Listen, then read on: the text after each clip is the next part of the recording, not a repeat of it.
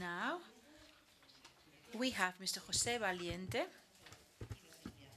He works in Industrial Cybersecurity Center. And that's the question we wanted to propose you for the next minutes. Help us to find the most adequate way to have these two processes hand in hand in industrial companies. Thank you very much. I'd like to thank the organization of this Industry Sec conference to having invited our Industrial Cybersecurity Center. Thank you for being here.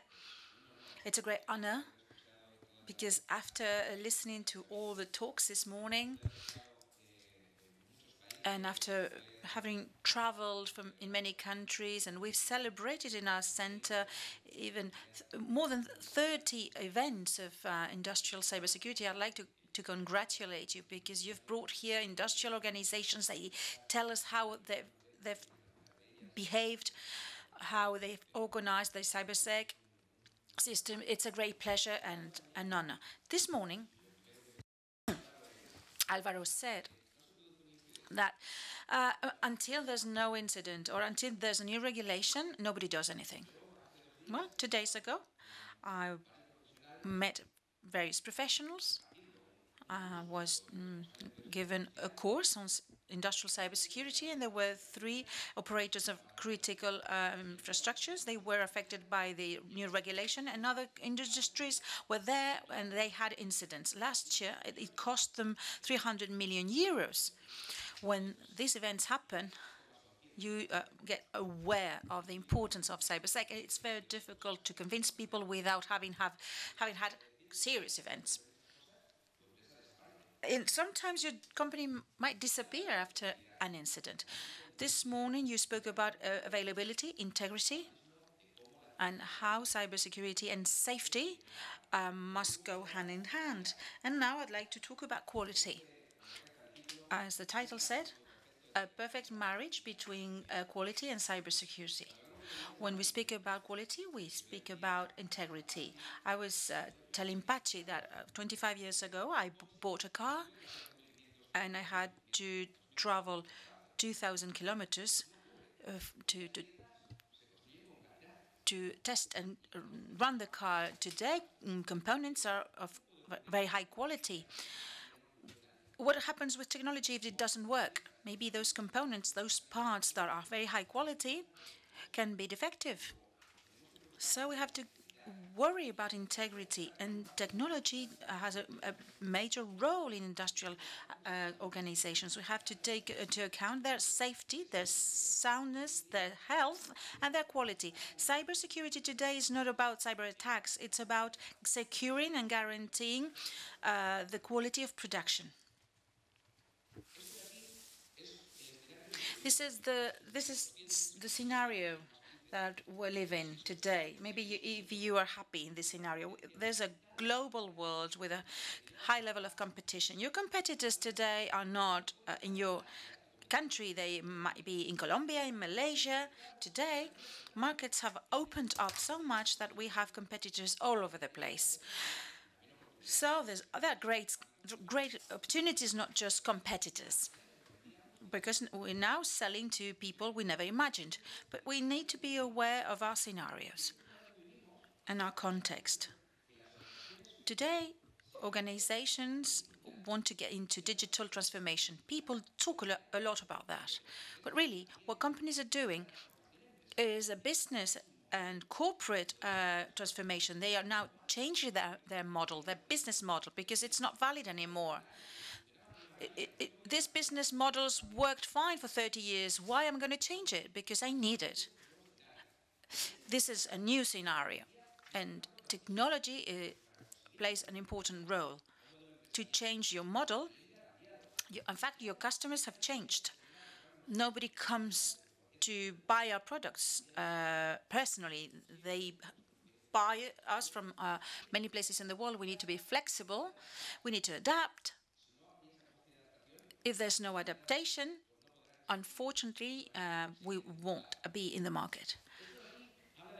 This shows what technology means. IT exists with mainframes. IBM, you remember. IBM mainframes. Well, this technology has 60 years. Industrial technologies, OT, is younger, around 50 years. The first PLC was created in 69. But technology, the IT has evolved and OT has evolved. But there's a moment in time when these two technologies have intersected. They are more and more integrated. They are communicating. If I need to make a prediction, I do need IT to make decisions. This integration is there since the half of the year 2000 in many organizations. This is a firewall. The first firewall in IT environments was created in the 19s.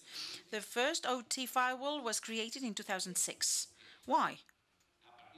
Because that's when many organizations which had integrated the systems realized that they had to protect their communications. And this is growing. Integration is bigger between OTs and ITs. It's the smart industrial that is taking the place of the rest. Quality. Quality is present in industry for more than 20 years. We have ISO 9001 and certifications all over the place for many years. But this was present also certified with OT and operation security since 2005. IEC 62443. It was ISA 99, and they started in 2004. So it's there for a long time, but we've really worried about industrial cybersecurity for just 5 years. The most advanced system has just 5 years of age.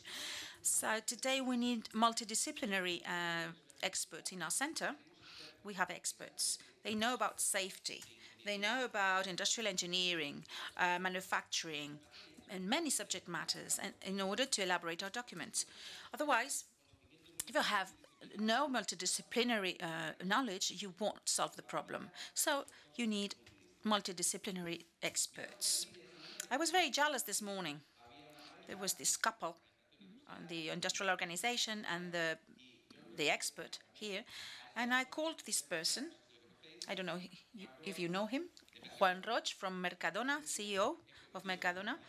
And I called him, but he said, I'm very busy.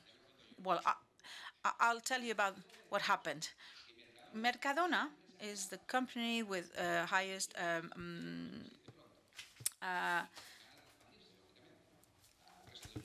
turnover in Spain, and it's expanding. Mercadona is doing the digital transformation. For me, it's business transformation. And who's doing the digital transformation in Mercadona? Who? In the best hands possible.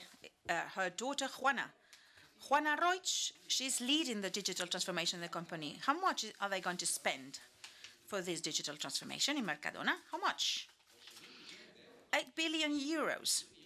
8 billion euros. Mercadona is, knows what they're doing to spend such an amount of money. It's about total quality management. You know what this model is? Quality. Quality in the employees, quality in providers, suppliers, in society, and the capital. Where's technology quality there? Where? Where's technology quality? So the model in Mercadona is not complete. It's not comprehensive because they don't include technology as the focus of quality. 120 inter-suppliers or manufacturers, 220 factories in Spain. That's Mercadona. To all those manufacturers, they are subject to quality audits. I was visiting one of the providers, and they were just doing a quality audit. But quality for Mercadona is important. But quality, if you really need to have a total quality model, it has to include cybersecurity. I'm going to demonstrate why. Mazayon SA, I don't know if you've seen this presentation. Mazayon SA today is the inter-supplier of Mercadona. Mazayon doesn't exist, it's fictitious, but this is based on a real case. Mazayon manufactures biscuits with a factory in Toledo and an office in Madrid. It's normal. You have your factories and your headquarters in another place. This organization in 2017 made 20 million boxes, 20 euros per box. And it exports to Latin America, to Europe, and to the Middle East. And 132 employees work for Mazayon, most of them in the factory and the rest in the office. So the CEO, general director, and the various branches. The turnover, 20 million euros, distributed in these countries, especially in Russia, 50%. Maybe this factory would have been built in Russia if this company had known about this. This is the manufacturing processes in Mazayon. So the raw materials come in, the silos, and from the silos they go to the mixing, molding, and it never gets to the oven. In fact, it goes to the packaging system, and there's an automatic warehousing system, and then it's distributed. What about technologies? In Mazayon, we have 3 production lines. They are automated. In fact, these machines are made by various manufacturers. They don't have just one brand with all the PLCs, etc. Each small process is made by one different manufacturer, and that's a great complexity. They have Siemens technology, Schneider, Rockwell automation, and the control room where everything is supervised, and the office. It's a mesh system. It's a cloud system. So you have to be on the cloud. Where? Well, in the cloud, they are able to analyze the industrial organization data plus the information coming from the ERP systems and to improve the manufacturing process at the end of the day. They have an ERP, which is very specific. From ERP, all the manufacturing orders are sent. Someone said that this system is the heart. In Mazayon, ERP is the real heart, because without ERP, if it doesn't work, well, they could manufacture the biscuits, but then everything stops because they don't get the orders. But let's see Mazayon architecture. They have the offices with ERP servers. They could be in another data center, but they have it in the same office, and they also have a supplier that connects through the internet for the tele-maintenance, remote maintenance. It's quite typical. But they have different providers because they have different technologies, and all these providers, those suppliers connect through their ERP. And then they have the systems, process controllers, efficiency controllers, and for safety, and a control room. What incidents happened there? And any ideas about what incidents could happen and how this affected quality and the business? Well, I'm going to give you the answers. Incidents in this factory at the end of last year. The first one, the most serious one, 25 cases of intoxication in Russia because there were 3 batches that were in bad state. So the boxes had to be removed, and the Ministry of Health in Russia called the Ministry of Health in Spain because there was food poisoning, and the factory had to stop. If the factory stops, you are not doing anything and you're losing money, but you're losing your reputation because it was on the press, on the media. So this could have made Mazayon disappear. Marspen biscuits needs to be temperature controlled. Marspen you need time to make marspen, so they had to start everything again, to run it again for 3 days. So there was a failure, but it was an intermittent failure because some of the biscuits burnt down and had to restart the system. So 5 failing batches and they had to stop for 2 days. But they had to solve it. Well, in fact, it's solved alone by itself because they didn't know the root cause.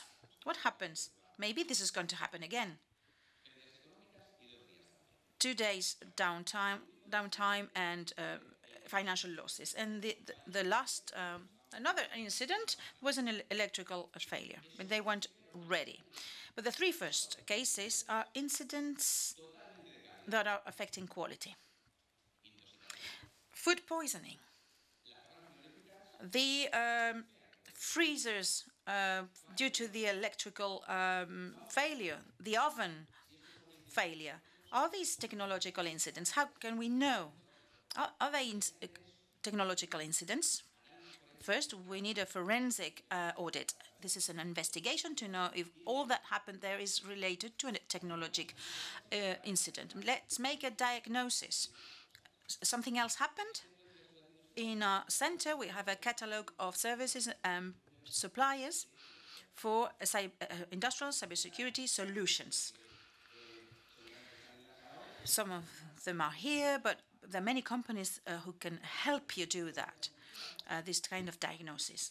In our center, we published 2 documents to carry out this diagnosis and this audit. Good practices for diagnosis, and another, it's a tool, it's a document with guidelines, how to conduct a forensic analysis in an industrial setting. Conclusions of the audit. Well, everything was checked, and then in fact it was an attack directed from Russia. There was a Russian person once in the room, and he said, "Why are you always giving Russian examples?" Well, it's very difficult to identify the attackers. That's one of the great problems that we have here. A directed attack is you know where is the infrastructure from which this attack was sent, but where exactly? China, Russia, or Toledo? So one of the stations in the office was compromised, and from there all the sabotage was done. It changed the ERP formulation, the Schneider controller was reprogrammed, and the S7 by Siemens was reprogrammed too. These things happen. This is fictitious, but it's based on real facts. How to solve this? Well, we need to segment. People spoke about segmentation, but the general director, is he going to sleep at night? No, because he realized that the incident came through here, but in fact you can access from many different sites and locations. So this is not a project where we're going to solve a specific problem or a bug. It's a whole management system that needs to be put into place. Unfortunately, Matsayon went bankrupt and they closed down. What can we do to resist and to be defended against these high impact incidents? Well, you can pray. That's the quick way out, the quick fix. But I think the solution must start with a person there, ahead of this service, somebody who's responsible of managing this risk. Here we have 3 people. They spoke about how they manage or how they tackle cybersecurity in their organizations. I'd like to know if these people, apart from managing that, if they manage many other things. I'm sure of that. How much time they give to cybersecurity? Half an hour a day, 3 hours a week? You need a person in charge with the support of the management, a person with resources. If you're alone, and this happens, in the course I was referring to for 2 days, there was a critical infrastructures operator, and the team of people he had from IT and OT. In fact, it was just himself. He was alone. This has advantages. No conflicts in the team. No conflict. An internal conflict only. So you spoke about big companies, SMEs, etc. I'm talking about this operator. He's alone. He has to do everything, and it's a single person. But he's surrounded of suppliers and specialists and experts. A small company cannot avoid managing this risk because the company might disappear. What do we need? Knowledge. You need to get trained. You need expertise from other experts, but especially you need to manage this because this is another process. In quality, we have a general management system for quality, but we need another system to manage cybersecurity in our OT environments. Don't get mad about this. One of the speakers said, common sense, it's fine, but you have common sense not all the times. It's not permanent. So you use good practice, methodologies, guidelines. Because everything is based on bad experiences of other experts. These people know more than you. Of course, your common sense is good, but you need a guidance. In our center, in 2016, we published a guide that helps you to manage OT technologies risks. But it's not just guidelines. It's here you have models and case studies, and up to 60% of the cases are covered. Risk analysis, training and awareness planning, everything is covered. And this guide didn't appear because we have common sense. It's based on standards ISO 27001 and IEC 62443.